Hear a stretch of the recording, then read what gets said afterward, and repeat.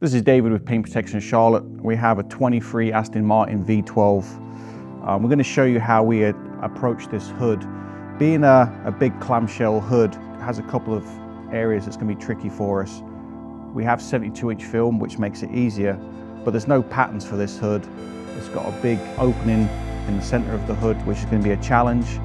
So what we're going to show you is how we approach it. We do a lot of Aston Martins all in one piece instead of having seams on either side.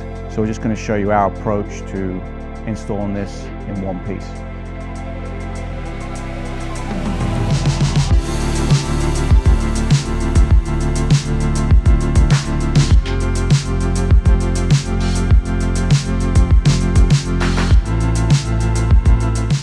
So now we have the film laid down, we've got it stretched properly, we're going to be able to start working around and squeegeeing it down.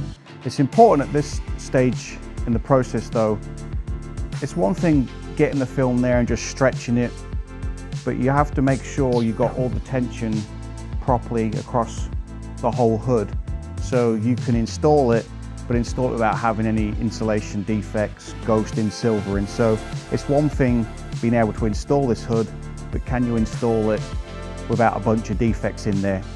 So at this point, everything's down, we can start squeegeeing, and then we'll get to the toughest area last.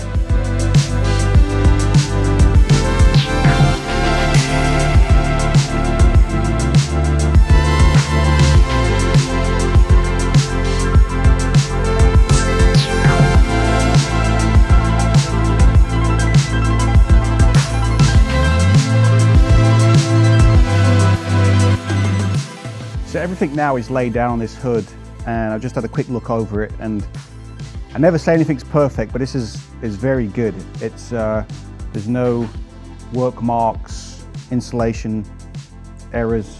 It's laid down really nicely. So now I'm just gonna have a quick look over it, make sure there's no moisture or anything like that, trim up all the edges, seal them, and then move on to the bumper.